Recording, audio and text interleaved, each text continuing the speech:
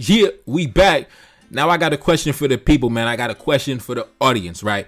If somebody claims that they come from the streets, right? They came from the streets, they came from the gutter. Their claim to fame is the name that they established in the streets, right? The way they made their first $15,000, $50,000, $100,000 was up out the streets, right? Running from the cops, engaging in illegal activities, right? Let me go a step further. If this person has went on to not only brag about their time in the streets, right? Really claim that, yeah, they're a real street dude. They also wrote books about their time in the streets. They done wrote memoirs about their war stories from being up in the streets of California down to Alabama, down to Detroit, just all over the map, all over the United States. They bragged about how they was with the pimps and the shooters and this, that, and the third. And they really take pride in that fact, right? And their audience also bigs them up as a character who is authentic, right? Very authentic, right? And then that same person, now me, I'm not from the streets, bro. Listen, I'm a taxpaying citizen.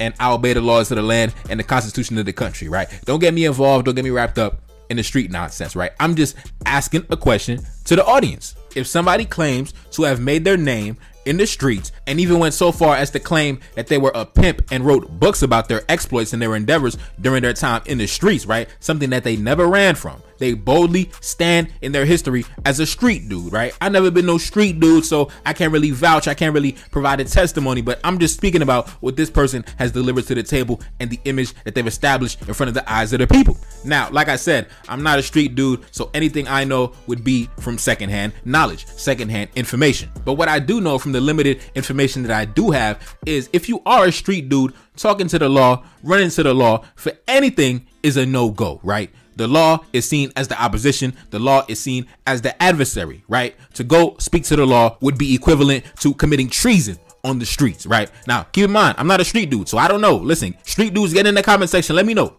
Maybe the rules have changed since I've last been updated with the terms and conditions, with the terms of services, right? I don't know. Maybe it updates, right? Because YouTube, they be updating the terms and policies every year. They be like, listen, we got the new terms and conditions. You got to agree. So maybe the streets then dropped a new update, a new manual, right? A new operating system that I don't know about. Because as you can see, even in Young Thug's case, everybody's snitching. Everybody telling. So maybe you could be a street dude and snitch nowadays, right? Maybe that's the thing. I don't know. Y'all let me know. Street dudes, get in the comment section. Let us know. But last time I checked, if you a street dude talking to the law, out of the question, right? Out of the question. Even if it's in your benefit, because you are a street dude, you are tied to the street code. Now me, like I said, I'm a taxpaying civilian. I don't know nothing about the street code. I don't obey the street code because listen, I'm on the sidewalk. But you know, for those of us who aren't on the sidewalk, for those of us that's dancing in the street, you can't speak to the law. You cannot speak to the law, even if it means to protect yourself, right? That's what I heard. I don't know.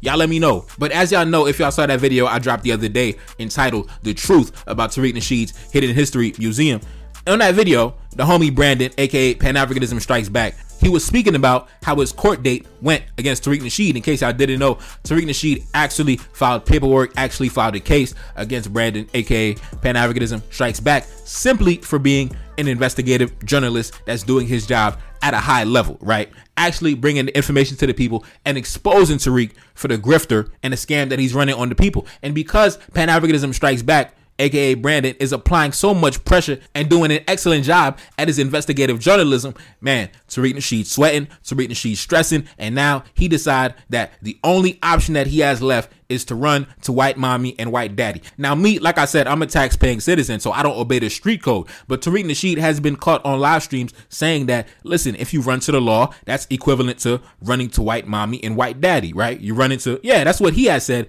in his own words, right? So now, because Brandon is applying so much pressure, now he has no choice but to run to the same white mommy and white daddy that he has berated and disrespected other people for doing the same thing. And unfortunately, he's looking real bad out here in these streets. Now, I'm going to play a snippet. I'm going to play a excerpt from O'Shea Duke Jackson's Celebrity Junk series on YouTube, where he also, you know, gives a little background to the situation for those of y'all who don't know what's going on, right? So I'm going to run the footage and I'm going to come right back.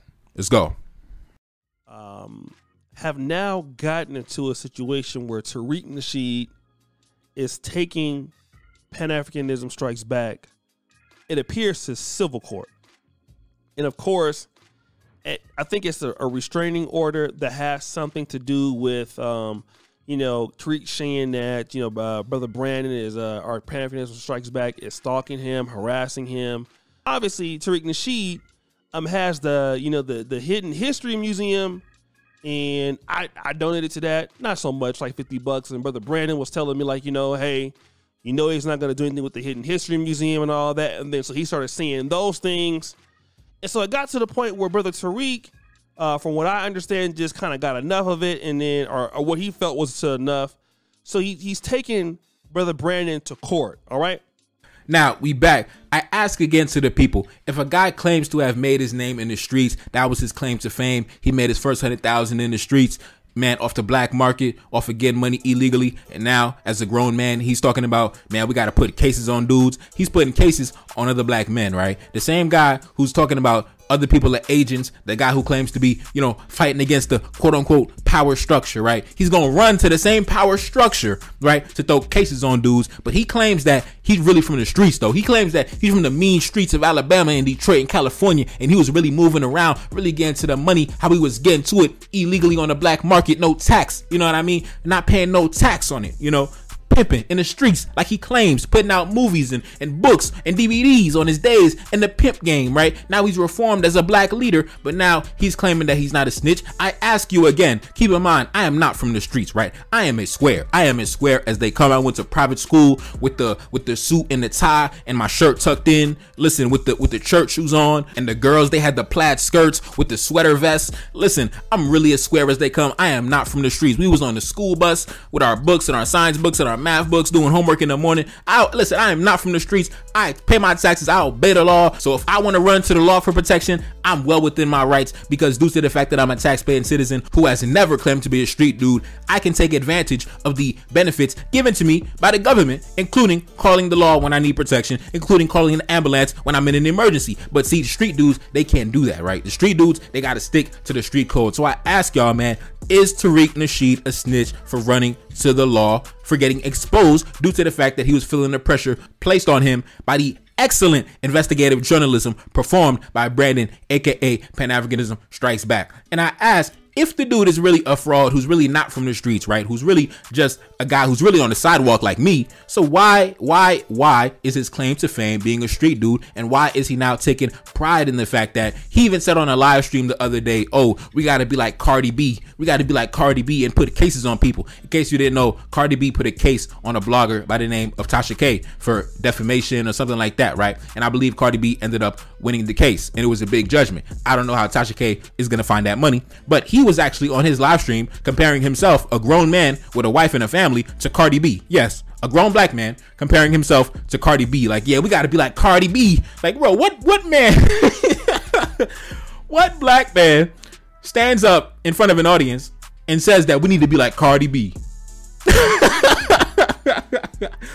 Man, listen, like, share, subscribe. It's your boy Nefakari Desalee, back in the building. Yes, indeed. I'm gone, man. Peace. Reincarnated, I'm back in original fashion. I left on a horse and came back in the ass, and I left with abundance and came back to famine. We used to be pyramids, now we be rapping. Look how the mighty have fallen. Used to be running, now we be walking. When you be cooning, that's when they applauded. Selling your soul, your sons and your daughter. Gotta come up in this shit, they stuck in the mix. Really, my heart it be breaking. That's why I'm stacking that paper and handle my business. Pass it down in generation. Talking about money and power and building a nation. That's a deadly combination. Never be watching the TV, they pushing agendas, falsifying information. Know they got malice intentions. Step in the room and I'm feeling the tension. Enemy watching me, blocking my vision. Get for the check cause I need my redemption. Building my kingdom, I need it protected. Ready for war like a young money Congo. Never decided the team is the motto. Up in the crib and I'm whipping up waffles. Up in the crib and I'm smoking gelato. I'm chilling, I'm taking my pain and make it ambition. I'm blessed by the gods, but I ain't religious. I came for the power, they came for the bitch. They making no hourly wage, I got business. This shit is an art